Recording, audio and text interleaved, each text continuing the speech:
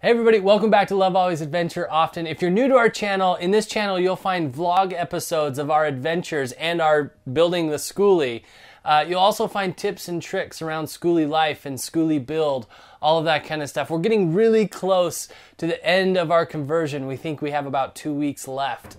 And so a lot of the content that will go from Skoolie building to Skoolie living, which we're really excited about, because then we get to move into our school bus and we get to travel the nation and we get to share that with you. So tips and tricks, vlogs, and mostly just creating a community where like-minded people who love travel, adventure, and school buses get to come together and have a discussion and watch some fun things. So thank you so much for joining us. If you're a regular, thank you so much for all of your watching, your commenting, and your interaction with me. That's really why we do this, is so that you will interact with us and that we can build a community, help people live more intentionally, and just have a great time doing it.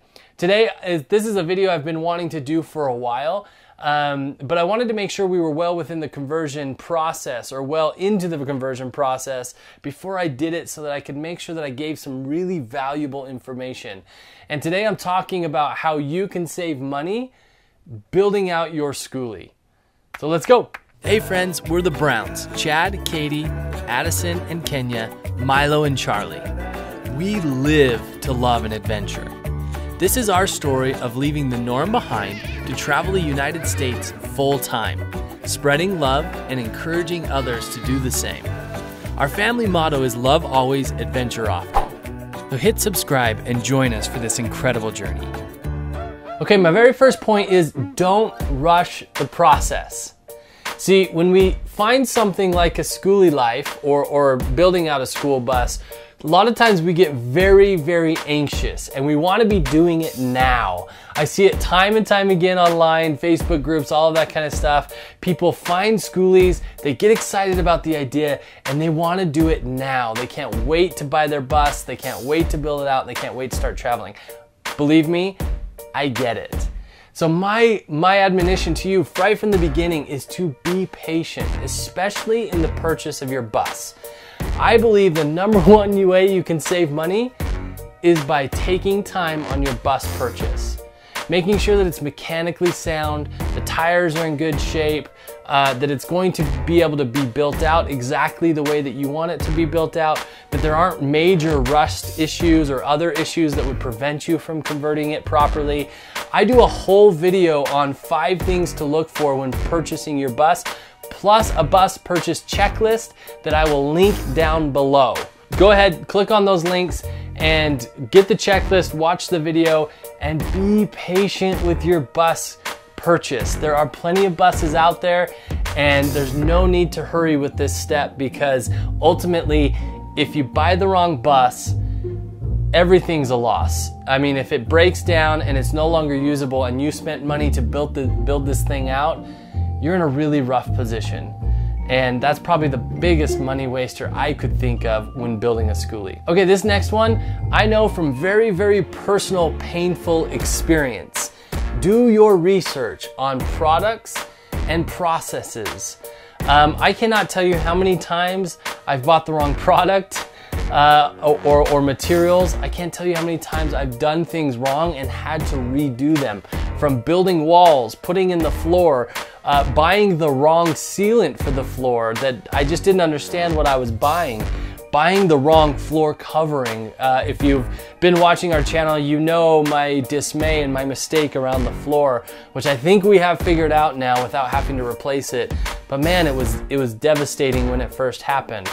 And so do your research, watch YouTube videos, read packages. One thing about building out a school bus is you've got to make sure everything you put in it can resist extreme temperature changes. It's not like your house where it's always air conditioned or always heated and keeping a good, within 10-degree range. It's not like that. These materials have to withstand extreme temperatures, extreme conditions, movement. I mean, it's just a whole new ballpark when you think about building out a Skoolie. So do your research on both processes and materials. That prevents you from having to buy materials again. That prevents you from having to go 4 or 5 steps back in your build because you did the wrong process, or you did the process wrong. And realizing that after you got it in, and you have to take that out and then spend the time to do it again. So please, please, please do your research. Reach out to me if you have any questions. I love answering Skoolie questions. I really do. Because, we've done something here that we're really proud of. And I love sharing that with other people. I love other people being able to go through the process as well. It's really a prideful accomplishment. So piggybacking off of that point, make a materials list right from the beginning. And here's why, for a couple of reasons. Right when you start your conversion, make as complete a material list as you possibly can. There's a few reasons for this. Budget, obviously you want to make sure you're picking materials that are within your budget and you're going to be able to afford them.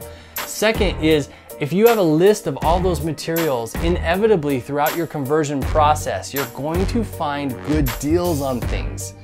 But if you don't know that you need that, or you don't know exactly what you want, then you're not going to be able to take advantage of those deals. You're only going to be able to take advantage of the deals that are available when you're looking for that specific material. For example, long before we were ready to put the kitchen sink in, Katie and I were in a contractor supply plumbing store, and we were getting some rough plumbing supplies, and we knew we wanted a single basin, deep basin sink, stainless steel undermount.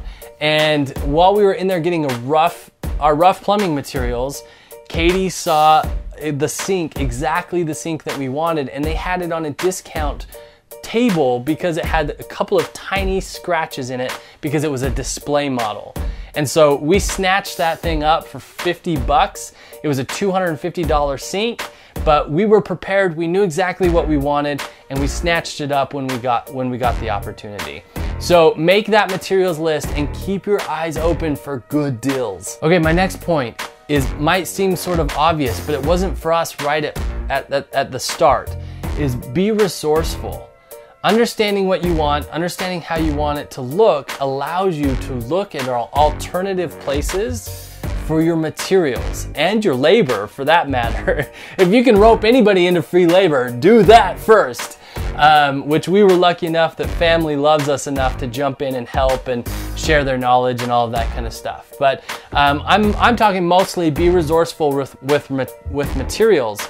So look outside the box. So outside of Home Depot and outside of Amazon, there are other great places to get materials. Obviously, Habitat for Humanity has stores where you can go and get a bunch of reclaimed material. And a lot of times it's just a little bit of work to either resurface it, refinish it, whatever, to make it look really, really nice and new again. So Habitat for Humanity, Craigslist, your local contractor supply store that is a specialty store, like a plumbing supply store or an HVAC supply store. Those are great resources. You can go in there, you can talk to them. They're really knowledgeable, so they'll be able to educate you on materials. But then also sometimes they'll have things lying around, or things that are out of stock, or not out of stock, but are out of production that they can't get rid of, and just that are better priced than what you would find at your Home Depot or on Amazon. So check your local contractor supply company. They're usually really, really good to work with. So my point is, be resourceful. Don't just have one place you buy everything, and look in multiple places before you buy one thing. Okay, on to the next thing. I grew up in construction. My dad taught me a valuable lesson when we hung sheetrock. He always told me, measure twice, cut once. This, I cannot tell you, this seems so easy, but it's so valuable. There's so many materials that we messed up that we had to rebuy because we didn't make sure we understood exactly what we were doing, how we were cutting it, how it needed to be installed, all of that kind of stuff. So this one's a very, very simple one. Measure twice, cut once. All right, my friends, those are my general pointers in saving money on your Skoolie build. I hope they're helpful. I couldn't get too specific because I don't know what materials you're wanting to use in your Skoolie, or what your floor plan is, or how you want it to look. If you have specific questions about anything we've put in our bus, please feel free to comment below. I read every single comment. I mostly just want to be a resource to anybody that I can that is going through this adventure with us. And we're building that type of community. Also, like I mentioned, there's a bunch of resources linked below that you can check out. There's a budget, a Skoolie budget, a purchase list for your Skoolie, a floor plan checklist, materials checklist, all of that kind of stuff. So go ahead, link below, take a look at the tools that I've created to help in your process, and let me know what else you want to know about. I'll do more videos like this that are specifically catered to what you're wondering about if you're looking at building a Skoolie or if you're in the middle of it. Thank you so much for watching. We can't wait to finish up our conversion, get on the road, and share this journey with you. Please comment below, interact with us. That's absolutely why we're doing this YouTube channel, so we can connect with more people that are like-minded with us. And remember, love always, adventure often. Wow, thank you so much for watching. Hope you enjoy seeing our videos as much as we love making them. Don't miss a single adventure or bust moment. Make sure you hit subscribe and share with everyone you know. We'll see you next week, and remember to love always and adventure often.